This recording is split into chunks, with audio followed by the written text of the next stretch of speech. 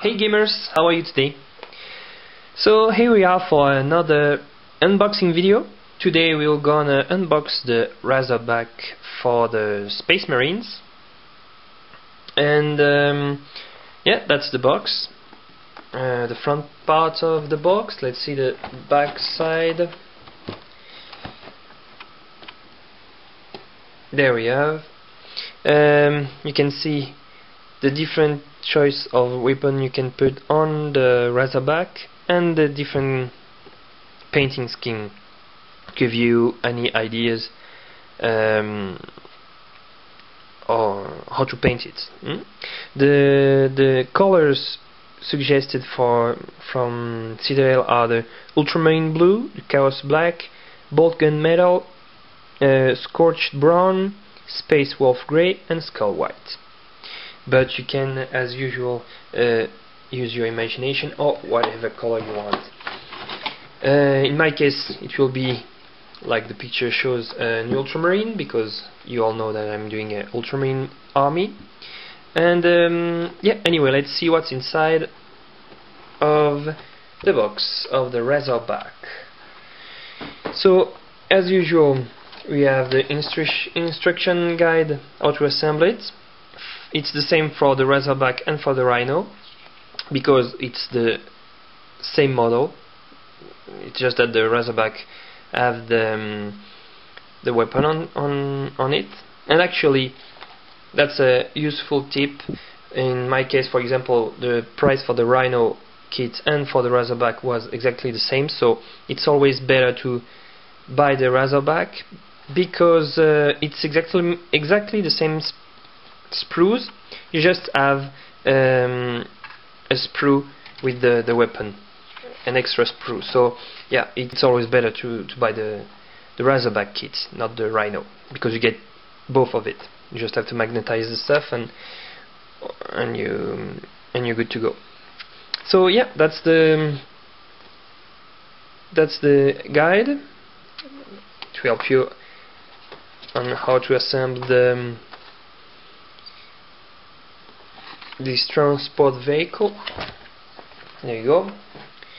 And let's see the sprues. I'm gonna take them all out so that we can see better. So yeah, I'm gonna show you first then the decals. You have two decals.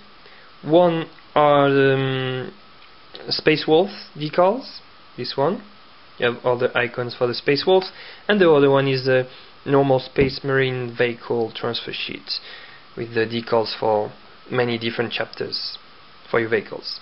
Yeah, so good thing that you also have a Space Wolf decals if you want to make it a Space Wolf. So let's see the sprues.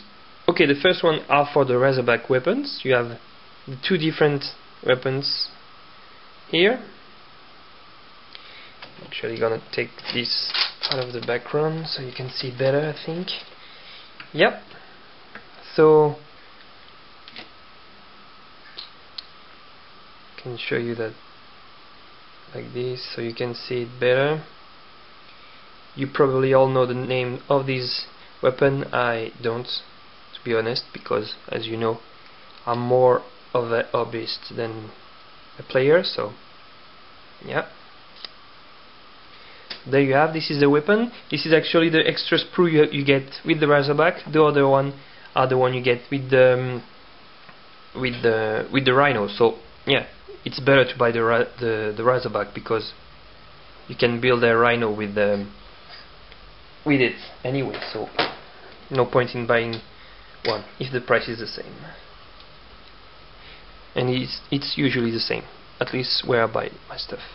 So yeah, then you have this sprue with it's the extra let's see, weapons, you know, for the Rhino or the Razorback. You have also the hatches for the top hatches with the door. This is the lower part for the, sorry, I'm out of focus. Yeah, the lower part for the Space Marine that you can put if you want him to stand outside of the vehicle, on top of it, I mean.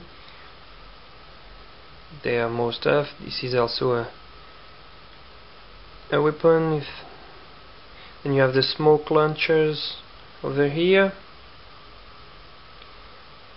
and this is the ends of the Space Marine, and this is the heads. You can put two of them. One without an helmet, this one, and the other one with the helmet upside down. There. Yeah. Then you have this sprue. Don't need the magnifier for this. With the side part. This is actually one side. This is the top hatch for the turret for the Razorback. This is the back door. This is the front part and the side doors over here. Oops, here. Front door. It's not the door, it's the front part. The back door here, and the turret. I mean the top hatch for the turret. Here, back door. And I always wonder this thing: if you buy the Razorback, can you assemble it as a Rhino? And you can, because if you don't put this top hatch for the turret, the turret, you know, the top weapon.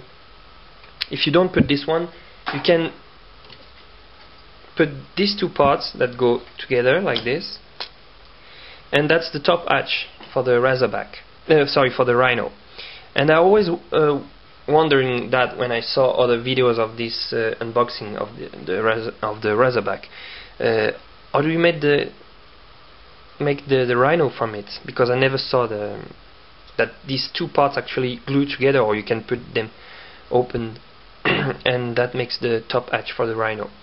So yeah, anyway, this is the low part, the bottom part, and this is another side, the lights over here, a bit of magnifier, yeah, and this part, this is the inside part of the Razorback or the Rhino, and it's actually well detailed. You can see a bolt gun over here with a console with screens and buttons, and the door for the pilots or, you know, drivers.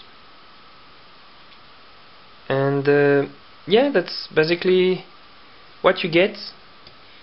You have here some icons, and so yeah, that's what you get with the Razorback kit. And remember, it's the same thing. It's the same thing you get with the Rhino, without the weapon sprue. So get yourself a Razorback instead of a Rhino, even if you want a Rhino, because it's better, of course. I don't know why they did that, but that's another mystery from Games Workshops. So that's my advice for you: get a Razorback if you want a Razorback, and get a Razorback if you want a Rhino, because you can build both of them. And that's it for this video. You can expect to see that painted soon, because I'm really excited to have this. And that's it for me. Thanks again for watching. Don't forget to check out my website for more pictures and stuff. And that's it. See you on my next video, and thank you again.